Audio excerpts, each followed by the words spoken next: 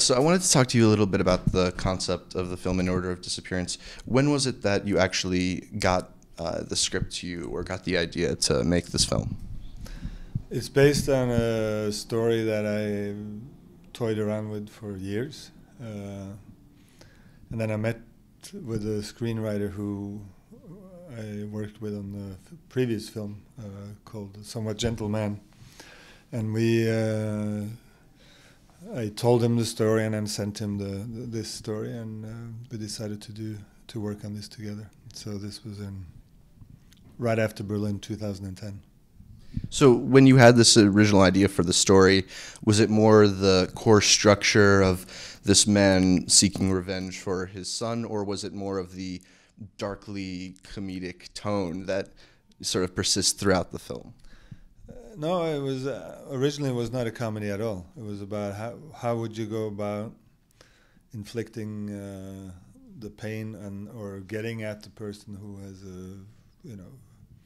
devastated your life, and so it was the revenge aspect and the sort of primitive mechanisms that seemingly rather civilized human being is capable of. You worked with Stellan Skarsgaard in the movie, and you've worked with him a bunch. What's your working relationship like with him? I like to think that we make ourselves or make each other or do each other good. I think we both are aware of the fact that in order to achieve something, you have to take risks. So you may as well take big risks and hope that the gains will be worth it. We like to play together. We both have great trust, obviously, in each other. So it's a lot of fun, and I think I love working with actors, but their job is exposed to them. They're so vulnerable, especially in film more so than in theater, that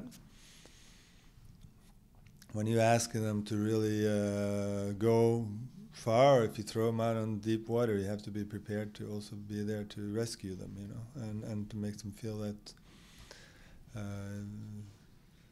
you're a guide they can rely on, Going back to more of the concept of the film, that darkly comedic aspect that is in the movie, so is that something that sort of came through in the script writing process or a little bit later along the line? No, it's been in the process of writing, and I'm a great believer in process. I sort of, from experience, have felt that I've been rewarded whenever I sort of trust that the process will bring something good to it. So with the screenwriter, he would bring things to the table that I hadn't thought of, and we would explore it and we would discuss it, and then we go back and it evolves, and the humor evolves, and the characters evolve, and the sort of metaphors or the symbolism in the film evolves also, and in that process the humor perhaps becomes more apparent, and then it keeps evolving, on set with the actors, when I'm rehearsing with the actors weeks ahead of shooting, and in the editing room afterwards. So would you say the film, or at least your perception of what the film is, changed during the process of making it, or did you pretty much stick to your original focus point and make the movie that you set out to make? Oh yeah, I mean, it's the film that I wanted to make, but I think it's like riding a wild bull, if you want to make a blueprint of what's in your brain, you end up with something really boring, because most of our brains are not that exciting. That's sorry to say, at least mine isn't, So no, it's I mean, it's a theme that I wanted to explore. It's I certainly recognize the humor as my own, but there's a lot of people who contributed to this, and managing to let it blossom to its fullest is part of filmmaking. I mean, it's a very collaborative effort. I think it's more exciting to be good at managing that wild ride than to simply just write little storyboards and duplicating it. You know, that's then it becomes tedious. It would bore me anyway. I wanted to ask you one more question. You're obviously multilingual. Is there an inherent challenge in making a film that has multiple languages in it, or coming from your background, is that natural for you? I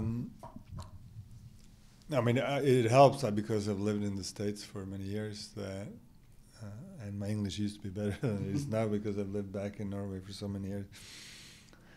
I did a film called A Beautiful Country about 10 years ago that is set partly in Vietnam with actors speaking Vietnamese. And at that time I was terrified about, before I started, how I would manage to communicate with the Vietnamese actors. But I just had to do it. And I had an assistant, and I went at it. And I realized that in that process, when I worked with wonderful Vietnamese actors who didn't speak, one word of English, that you resort to other ways of communicating. You use touch and your smile or your body language, whatever, to make them understand you or communicate with you. And because film there's such an urgency and such a necessity to making things work, everybody are in a process are really so geared in to make it work, you know.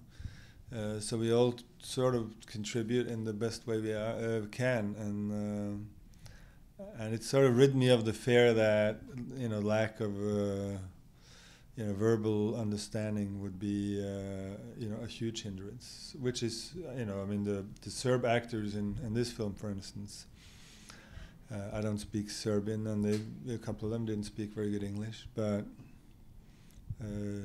I cast them on the Balkan, and they're wonderful actors. I mean, they're some of the finest actors in Croatia and Serbia and Bosnia, and